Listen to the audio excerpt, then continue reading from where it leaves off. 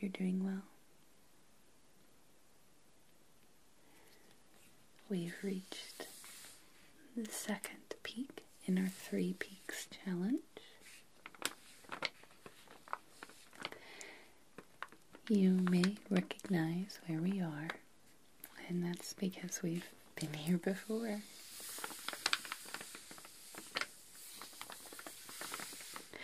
One of my very first videos was a map video of the Lake District,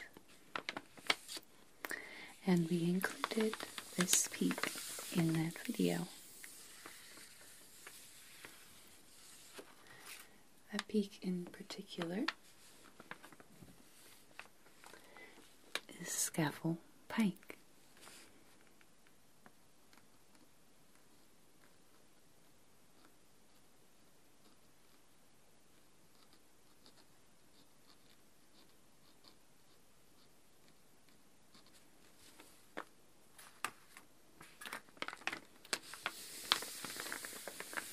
So some parts of this video might feel very familiar, but there are some new things in here, bits of information, roots, that I think you'll enjoy.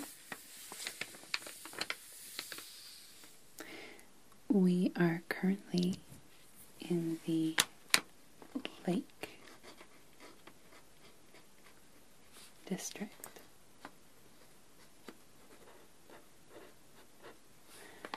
National Park.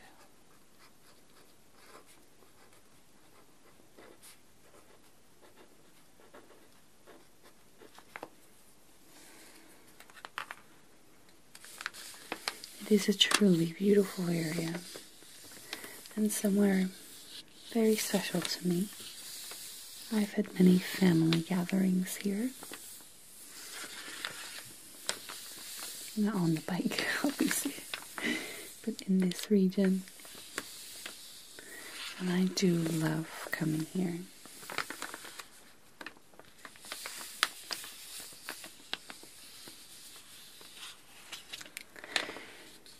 This particular pike is actually part of the Southern Fells. We'll get to all the terminology in a minute.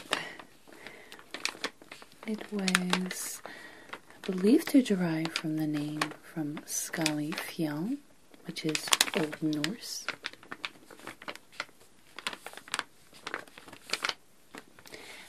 That means fell with a bald summit.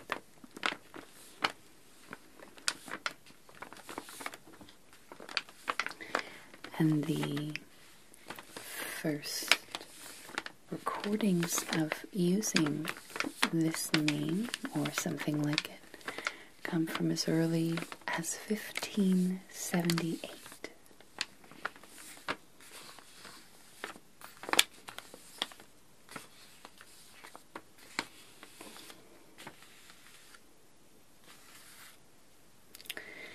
It was originally spelled Scafell. That's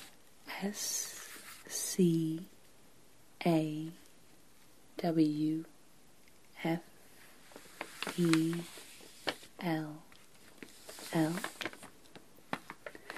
to reflect local pronunciation,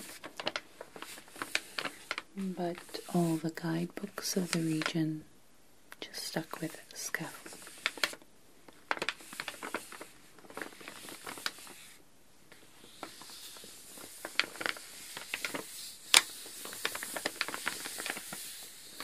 The mountain is 978 meters high and part of a trio of summits. The other two are called Ill Crag and Broad Crag.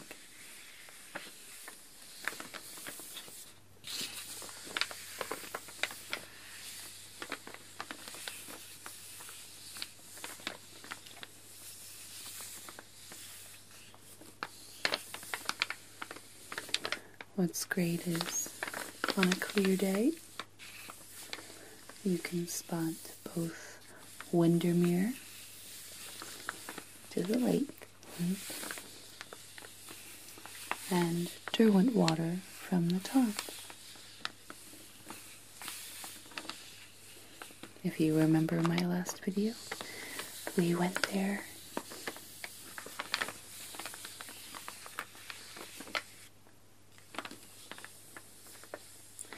We have a couple routes today.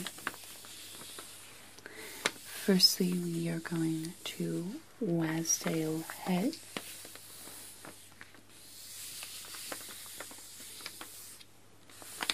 Then Seathwaite, followed by a very short route called Hollowstones.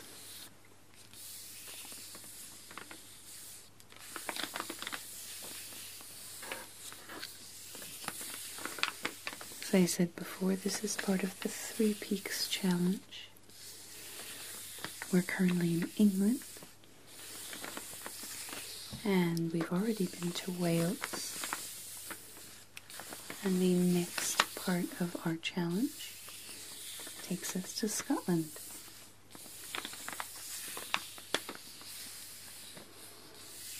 If you want more of these videos, or you like these videos, please let me know.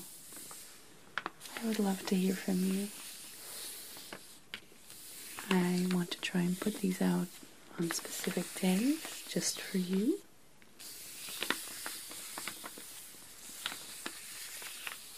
So I hope you enjoy that.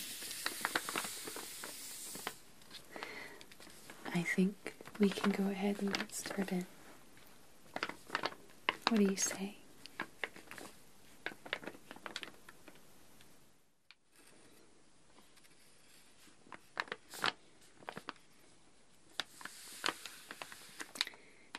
You can tell it looks a little bit different than our trip to Wales.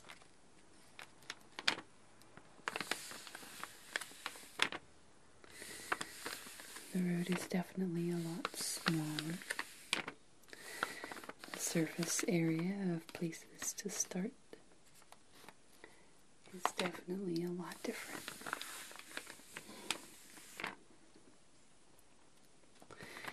Here is Wasdale Head, and this is the peak of Scafell Pike.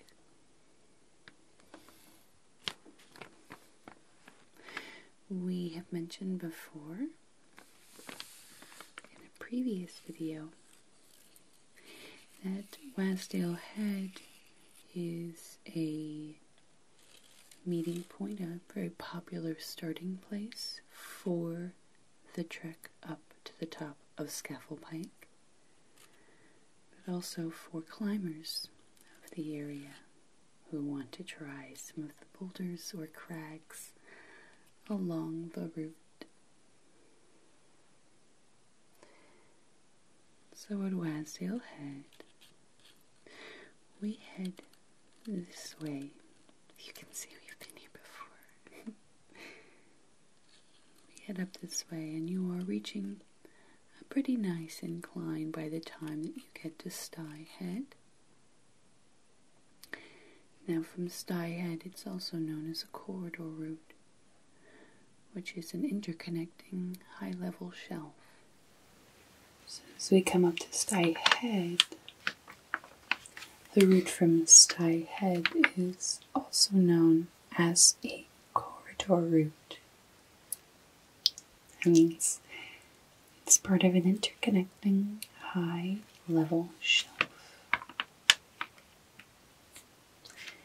Now what's great about this route is it puts you below Scafell's summit dome, which you can see here, at Lingwell Col.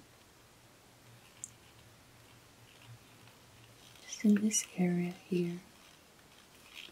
And you can experience more diverse mountain architecture. It's been described that the main ridge here is a roller coaster of rocky summits and narrow calls surrounded by towering crags and indented gills.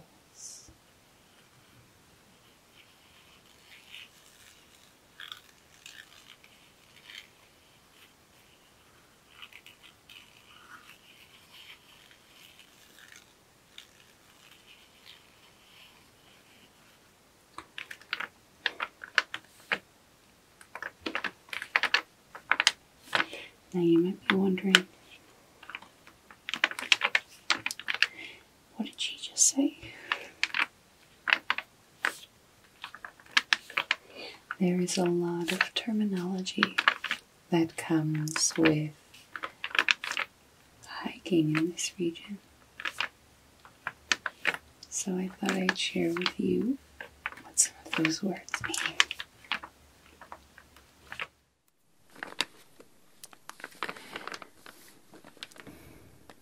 You may be wondering, what on earth is she talking about? None of this really makes any sense. And you know what? I understand. It's true.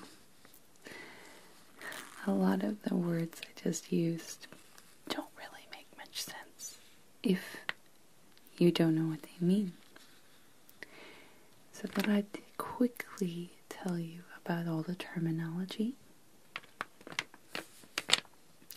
So firstly, you have a pike, as in Scafell Pike. A pike is a hill with a peaked top. So if you go to Scafell, there will be a peak there, and it's quite visible. Then you have a gill, spelled G-I-L-L, or G-H-Y-L-L.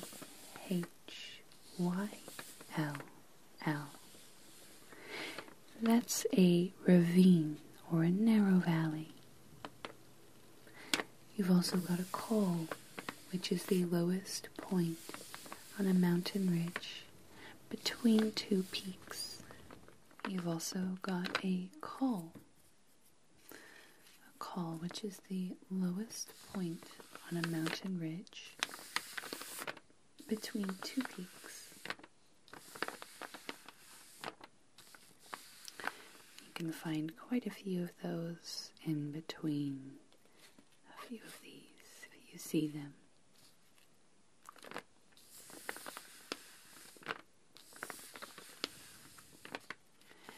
Well, now that we've covered the terminology, I hope that makes things a little bit clearer for you. Let's see if we can get onto another route then.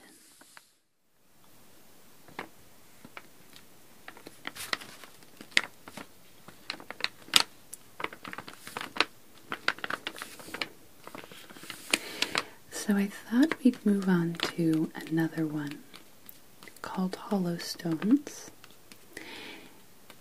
This route is actually one of the more direct routes to the top. And it starts here at Bracken Close. And you move up this way. Now, what's interesting is you've got two routes going this way, but the route I want us to take is this one, and then sharply turning right and zigzagging our way to the peak. This route you may get quite a bit of a strong incline on, but I think it's probably the best route out of all of them. You have fewer people on the route because Wasdale Head is very popular, so a lot of people will start from there. And you'll just move up to Scafell Pike quite easily. But you may be able to see that there are a lot of these lines everywhere. Those are the roots that we can take. And there are quite a few to the top. You can see I've maybe made a few notes here and there. But if I were to zoom out, just a little bit, we can maybe see where some of these roots begin. So if we were to go between the peaks, for example, you've got Scafell and Scafell Pike and Allen crags. There are roots connecting those particular ridges. And we've even got things like waterfalls. So you can follow the crags. Follow the gills actually, and the bodies of water that feed them, up and down the fells. There's even castles.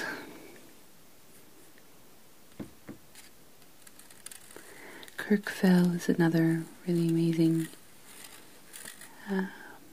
summit, and it overlooks the hamlet of Wasdale Head.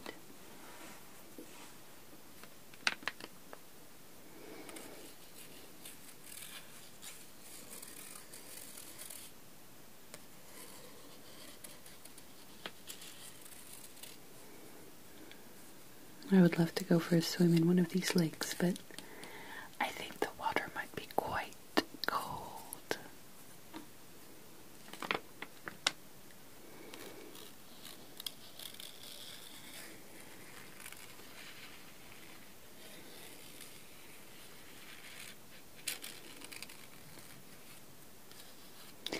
You may remember from my last video, there's something called sprinkling tarn. I don't know if I said it like that or not, if I called it something else, mispronounced it.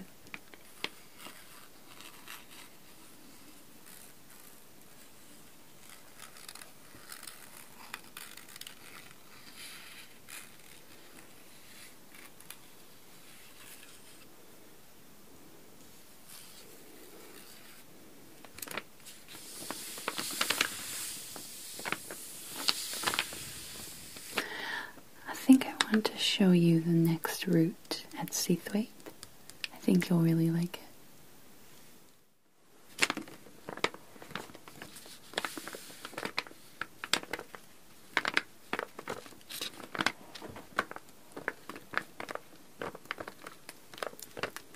We've made it to Seathwaite. Did you know that this town was once only accessible by a single dirt track? In the last 100 years or so, it has become a popular starting point for a lot of walkers to Scafell Pike, which is where we're going today. But other summits like Great Gable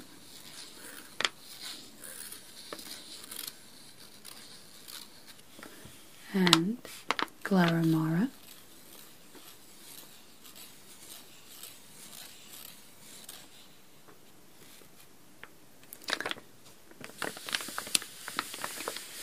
this route is going to be a lot longer today. I think you'll enjoy. Sometimes those longer treks are a little bit more rewarding. So we start in Seathwaite, which I found out is the wettest inhabited place in the UK. So it is the most wet. And it gets approximately 140 inches of rain every year. Which is unbelievable. That is a lot. So at Seathwaite we follow this little pink line coming down. We're following one of the gills, grains gill. We come down this way and we make a sharp right turn around Seathwaite Fell. We come this way. There are a few tarns that we reach, so these little bodies of water. And what we'll do, I think, is eventually meet up with this route here, just before Scafell Head, and then join up with the route from Wasdale Head and follow it into the corridor.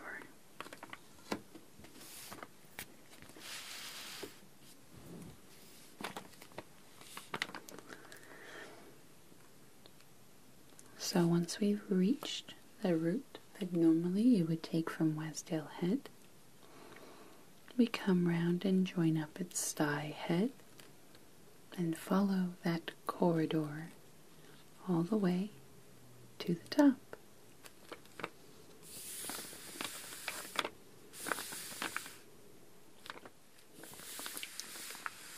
As you can see, there are a multitude of routes that you can take.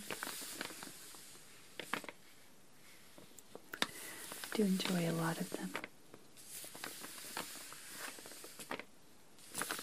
And I'm hoping that at some point very soon I'll be able to actually get to do one of these routes, because I've never been to Scafell Pike.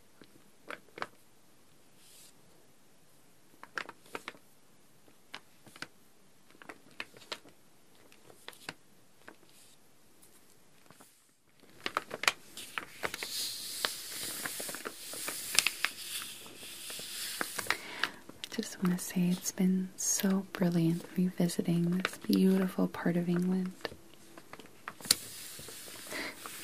I'm just so glad that we could do it together.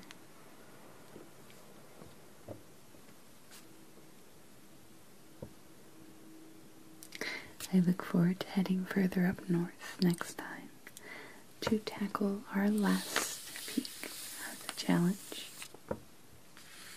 That's Ben Nevis. I'm excited to see you there.